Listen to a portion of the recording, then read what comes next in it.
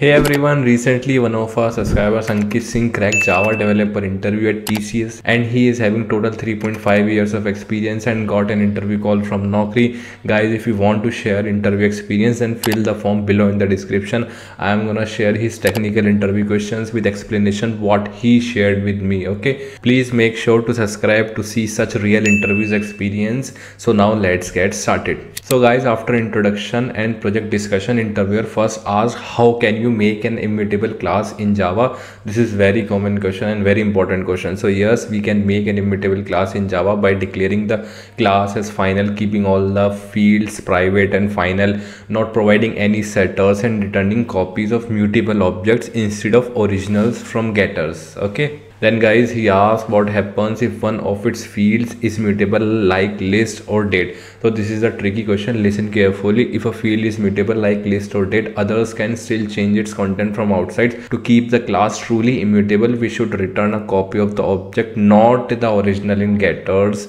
and constructors. Okay, then interviewer asks what happens if the main thread dies but other threads are still running. So if the main thread dies but other non-daemon threads are still running, the program keeps running. JVM only stops when all non-daemon threads finish. Daemon threads ends automatically when the main threads ends. Okay guys, then he asks how would you handle a database connection failure in your code base. So very important question. So to handle a database connection failure, we should use try catch to catch exceptions, show a friendly error message, maybe retry the connection, and always close the connections in a finally block, or use try with resources. Okay, then interviewer asks to differentiate between hash map, linked hash map, and tree map. 99% interviewer asks this question. So guys, listen very carefully. So hash map stores data unordered, linked hash map keeps insertion order, and tree map stores data in sorted order by keys. All store key value pairs but differs in ordering and performance. Then they ask which one would you use to maintain insertion order. So to maintain insertion order, we should use linked hash map. It remembers the order in which keys were added, unlike hash map which doesn't keep any order, and tree map which sorts key instead of keeping insertion order. Okay, then guys, they ask how does hash map handle collision internally. So when two keys have the same hash map stores them in a linked list, okay, or a tree if too many. Okay, it then compares keys using equals method to find or replace the correct entry.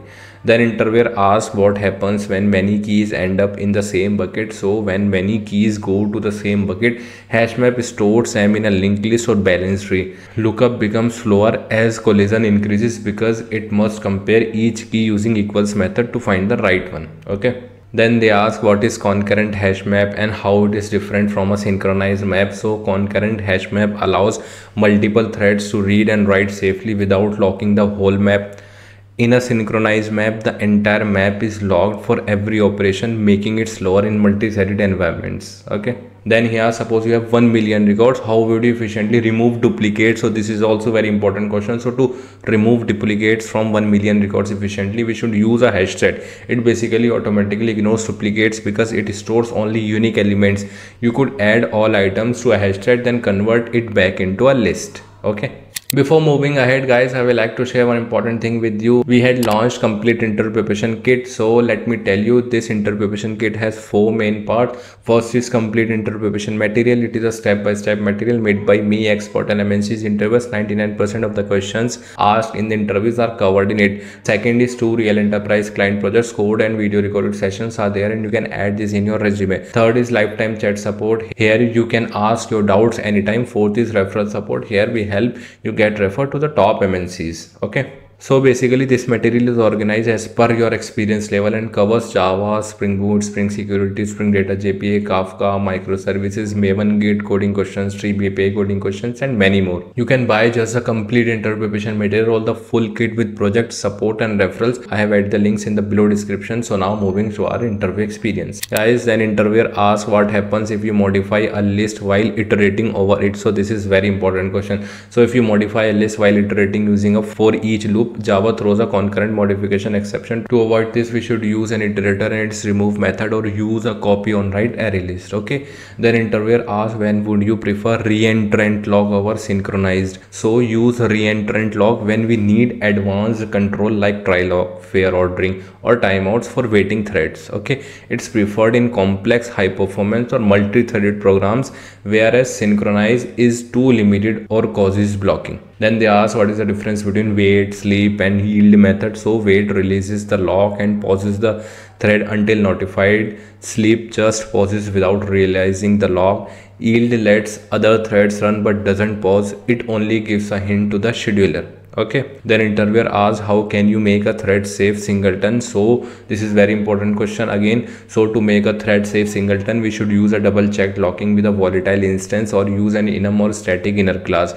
These ensures only one instance is created even in multi-threaded situations. Okay. Then guys, interviewer asks, suppose you have 3 threads that must run in order T1 to T2, T2 to T3. How will you achieve that? So guys, to run these threads in this order, we should use thread.join. So each thread waits for the previous one to finish, or we should use countdown latch or semaphores to control their execution sequence. Okay.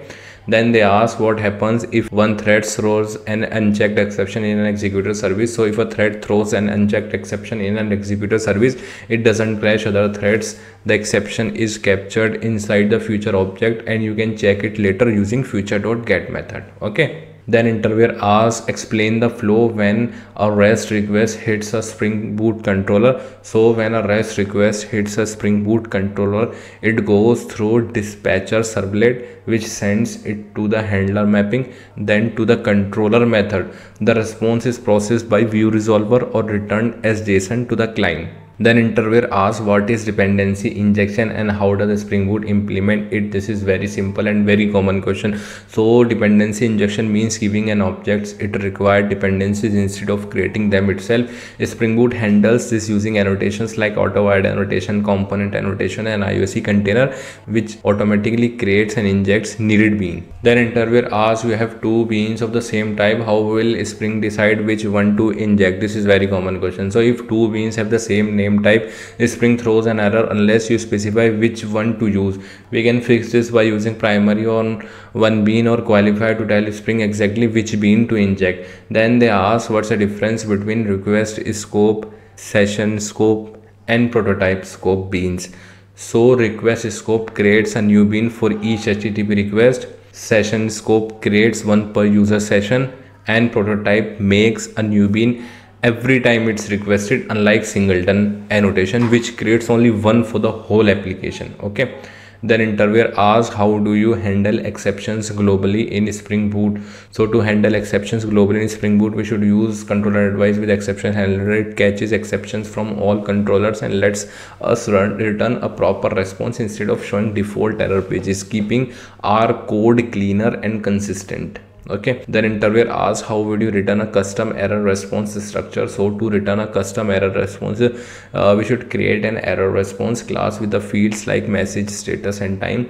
In exception handler annotation, we should return this object inside a response entity so the client gets a clear structured JSON error. Then they ask, what is transactional annotation and what happens if you call a transactional method from a non-transactional one? So a transactional makes a method run inside a database transaction, so all operations either commit together or roll back on failure. If you call a transactional method from a non-transactional one in the same class, the transactions won't start because Spring's proxy is not used. Okay. Then they ask, how do 2 microservices communicate with each other? So 2 microservices communicate using REST APIs via HTTP calls, message queues via RabbitMQ or Kafka or gRPC. REST is simple and synchronous, while messaging systems are asynchronous and help services talk without waiting for each other. Then interviewer asks, when would you use synchronous versus asynchronous communication? So we should use synchronous communication when an instant response is needed, like login. We should use asynchronous when tasks take time, okay, like sending emails or processing orders. Okay, so services don't block and can continue other work. Then they ask about circuit breaker pattern and how does it help. So the circuit break pattern stops repeated calls to a failing services. It opens a circuit after several failures, preventing more calls until the service recovers. This helps avoid overload and improve system stability and resilience. In the end, they ask two coding questions: group employees by department by using streams, print numbers from 1 to 10 using two threads alternatively. Please Google it, you will find the solution of these two coding questions. So guys, this is all about TCS technical interview experience. Please make sure to subscribe and check the interview preparation kit. Thank you so much. Bye bye.